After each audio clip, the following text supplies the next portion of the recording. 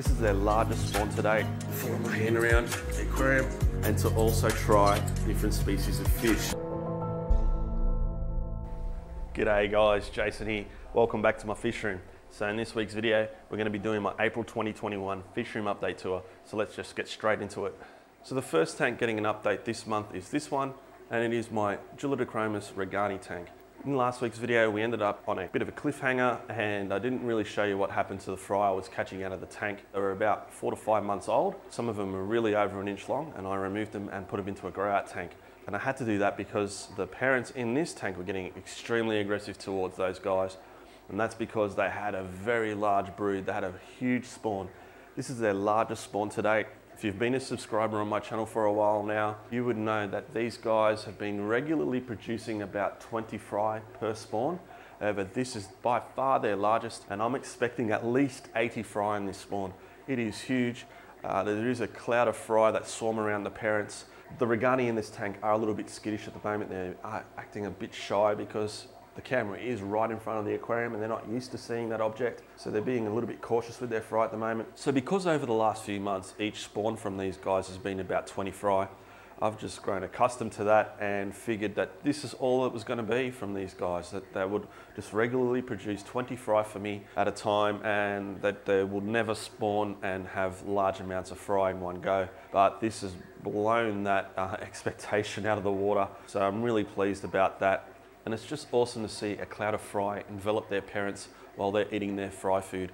So the interesting thing at the moment that I'm noticing with these fry is that when I turn the light on first thing in the morning, that all the fry are sitting on the sand bed. They're not actually in the rock structure with their parents. Would have thought that they would be hugging the rock structure, be close to their parents for protection. But that's not the case in this aquarium. It might be just that because they know there are no other fish in this aquarium, they feel a little bit safer and can afford to let their guard down a little bit more than in an aquarium where there are other fish that could prey on the fry. However, I'm not sure about that.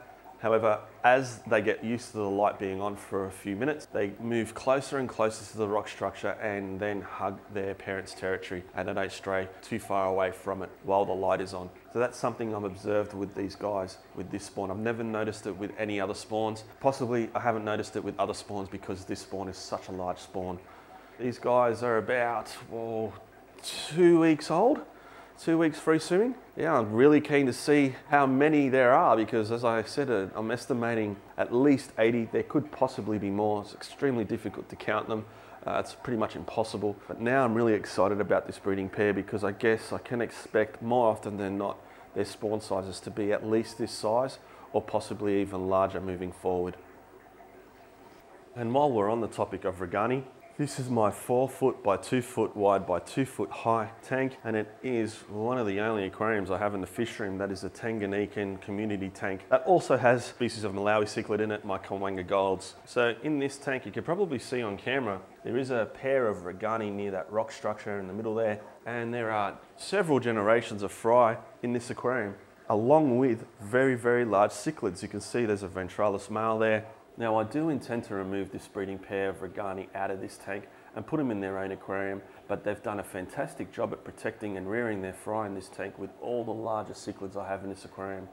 I really do like watching this tank because seeing all the different sizes of fish co-inhabit this one aquarium, I mean, I've got some very large cichlids in here compared to the size of the Regani fry, and to see them not really pick off those Regani fry is quite interesting.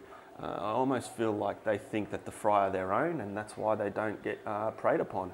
If you've got a larger tank with not too many aggressive fish in it, you could possibly do something like this and breed and raise your fry in a large aquarium with other large cichlids. However, you would have a much greater success rate at breeding your cichlids in their own species-specific aquarium. But it is kind of interesting to watch the behaviour of all these fish co-inhabit. Seeing the Regani fry, especially all that different sizes and different ages, hug that rock work with their parents, and watching how the parents defend their fry from the other cichlids in this aquarium is very, very interesting.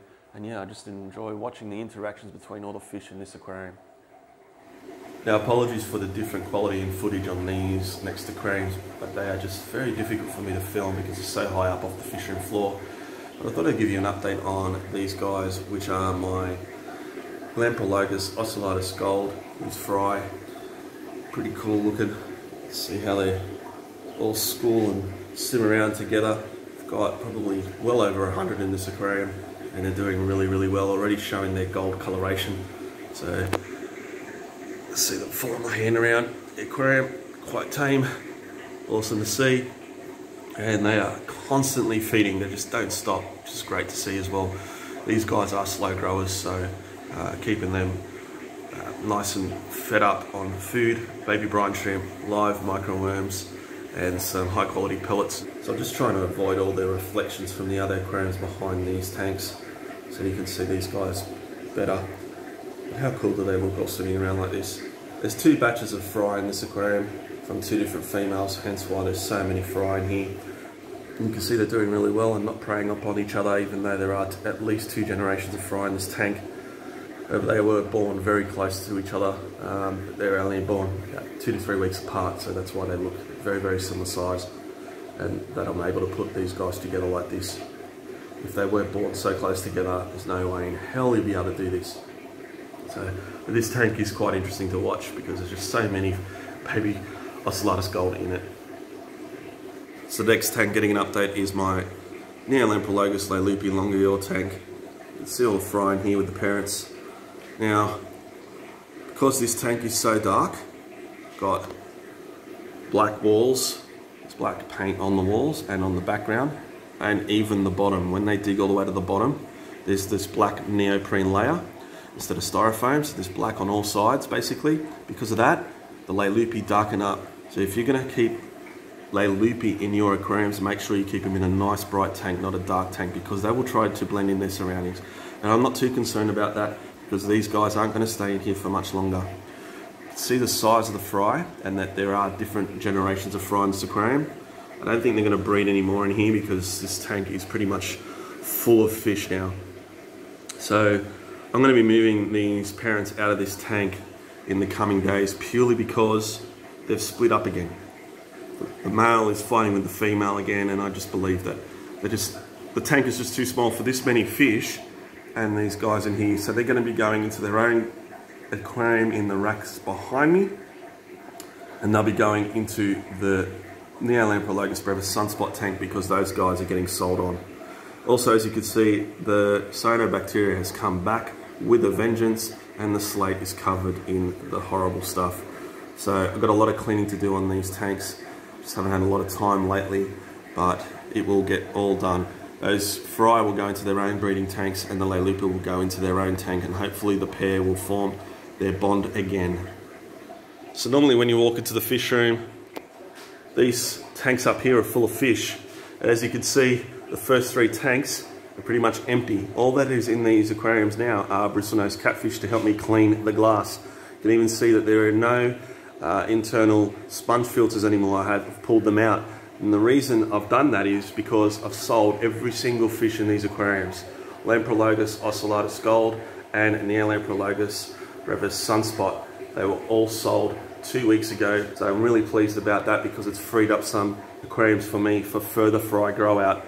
The other thing is, this tank is empty as well. This is the tank I had the Julidochromis Regani fry in last week. It's the tank I moved them into. You saw last week's video. They also got sold. So I'm really pleased now that I have some tanks freed up for more fry grow out, because I was running out of room. You can see the fry that I have here. We got some brevis sunspot here, some of the older fry that I've got left over, Lamprologus Ocellatus Gold tank that I just showed you, and some older Lamprologus Ocellatus Gold fry. These guys aren't at a sellable size yet, so that's why they're still in the fish room.